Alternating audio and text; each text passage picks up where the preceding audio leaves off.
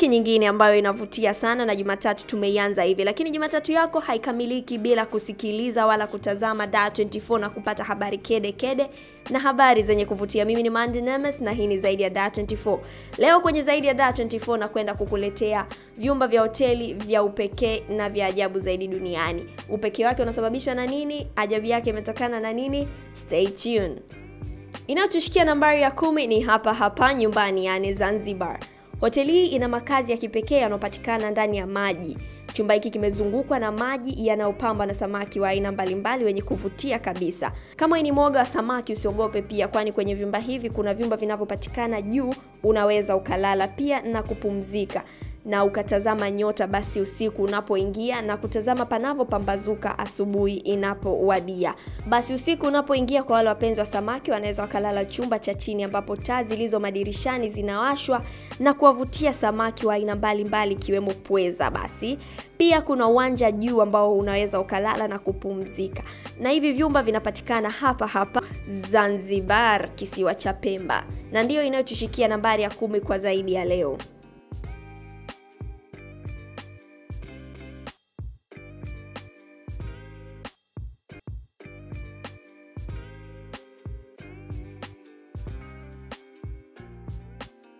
Nambari ya 9 ni Giraffe Manor Hotel nchini Kenya. Unaposikia Afrika, watu wengi wanajua kuja kutalii, kuzungukia mbuga mbalimbali, kuona wanyama pamoja na ukarimu wa watu wake.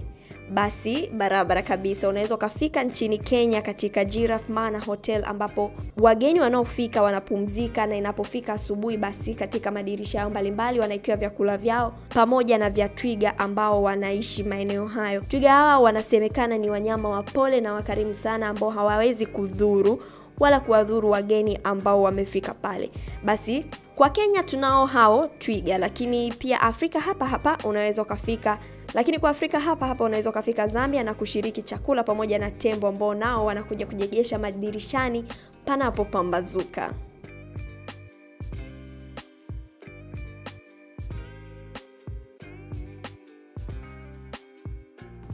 Nambari ya 8 ni Crane Hotel Ferald iliyoko nchini Amsterdam.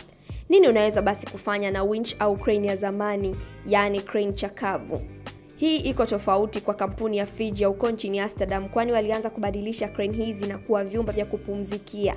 Lakini vilipata umaarufu baada ya kuitwa Crane Hotel. Viliboreshwa na kuwekwa lift mbalimbali ambazo zinaweza kuwafikisha wageni wao basi katika vyumba vyao kwa usalama zaidi na kwa haraka zaidi.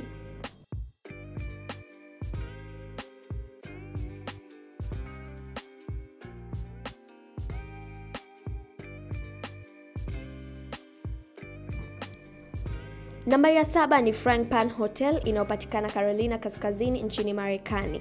Inatajwa kuwa ni moja ya hoteli iliyo katika mazingira hatari zaidi duniani, kwani imesimama katikati kabisa mwa bahari iliyozungukwa na samaki hatari aina ya papa, yani shark. Ukiachia samaki hawa, pia wanakumbwa na kimbunga mbalimbali na upepo wenye dhoruba kali, kwani ni katikati ya bahari. Endapo hali hii itakutisha, basi kunakuwa na usafiri ambao unaweza kukufuata na kukurudisha nchi kavu na kufurahia maisha yako.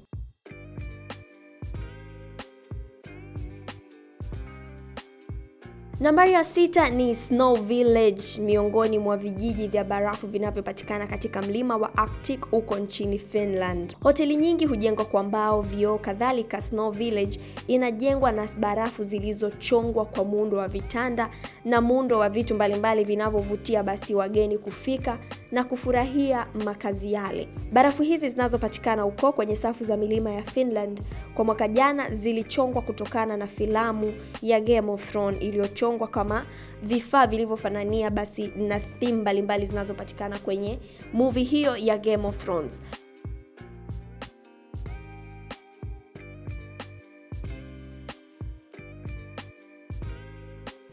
Basi kwa wale wanaopenda kuongeza uzoefu mpya kila uchao, basi hoteli ya Sky Lodge iliyoko lisali moja tu nje ya mji wa Cusco nchini Peru kuna mandhari nzuri kabisa inayopambwa na milima na nyumba zake za vioo ambapo wageni hupumzika kwa safari. Na safari zake, yani kutoka chumba kimoja hadi chumba kingine, kuna mwendo wa kutumia zip line, yani kamba. Lakini mandhari inayozunguka nyumba hizi ama kweli ni ya kuvutia na sio kitu cha kukosa kama unavyoiona.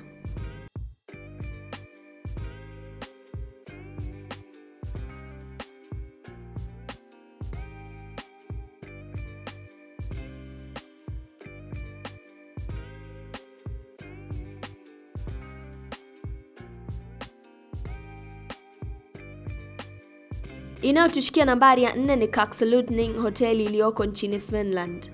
Ama kweli fahari ya macho ni kutazama. Kama unataka kuwa karibu na Northern Lightning za Arctic Cycle, basi hoteli ya Kaksalutning ndiyo hoteli ambayo inakufaa. Na unaambiwa inapofika mwezi wa 9 yani Septemba, hoteli hizi huwa zimejaa kwani mamia ya watu hufika mradi tu kuona North Lightning zinapotokea.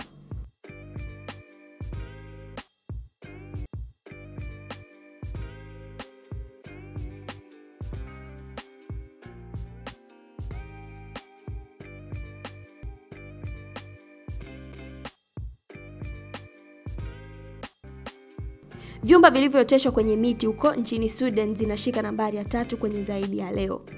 Vyumba hivi vinaitwa Mirror Cubes, ndio hoteli inayopatikana juu ya miti. Kwa wale ambao wanapenda basi kucheza kombolela kwenye vyumba kama hivi inapendeza sana, kwani wanakuambia kuna eneo ambalo ukisimama na jua likipiga kwa aina fulani hivi vyumba hivi unaweza usivione kabisa, kwani vio vile huakisi picha ya vile vinavyovizunguka, yani mandhari ya nje, na unaweza usionekane kabisa.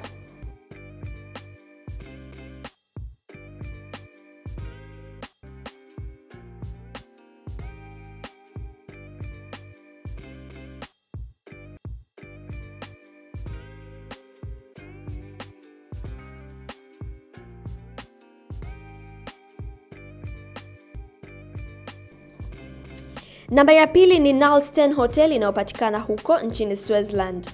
Hoteli ya Nalsten ambayo awali ilikuwa ni mtambo wa nyuklia ambao ulikuja kubadilishwa kuwa hoteli huko Tufen nchini Switzerland, ilikuwa ni moja wa hoteli ambayo unaweza kwenda kupumzika na kulala nje. Kitu cha ajabu sana, wewe hapo nyumbani kwako unaweza ukatoa godoro na kuliweka nje uani ukalala kabisa, ukaangalia nyota, ukahema pumzi ya vitu vinavyokuzunguka tu bila ya kuwa na paa juu ya kichwa chako. Kama huwezi, basi wapo wanaoweza ambao huenda kutembelea hoteli hii ya Nalsten huko nchini Switzerland. Imewahi kuingizwa kwenye mashindano ya hoteli zenye ukarimu zaidi duniani, kwani unaambiwa room service ni 24/7. Wewe unaweza ukawa umelala ila wahudumu wamesimama pembeni yako kukulinda dhidi ya wanyama wakali na kukupatia huduma mbalimbali ambazo unazihitaji.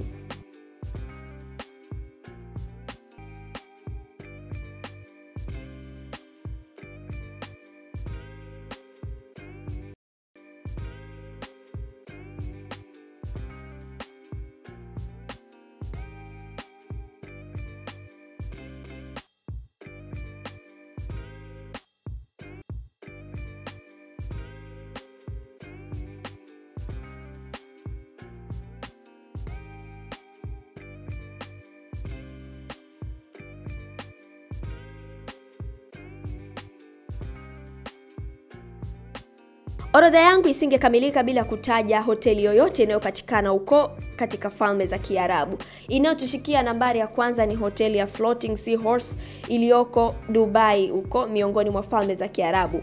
Ndio inayoshika nambari ya kwanza kwa hoteli za ajabu duniani, kwani unatembea ndani ya maji huku umelala, huku umekula, unafanya vitu vyako ukiwa ndani ya maji.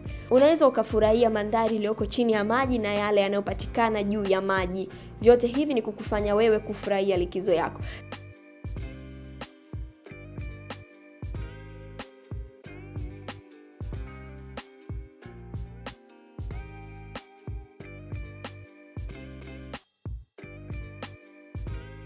Huenda umevutiwa na mojawapo. Niambie ni ipi imekuvutia zaidi na ipi unatamani kwenda kuitembelea. Mimi ni Mandy Nemes na hii ni Dar24. Usisahau kusubscribe, kucomment, kushare na kunijuza kipi unapenda kusikia wakati mwingine. Till next time. Ciao.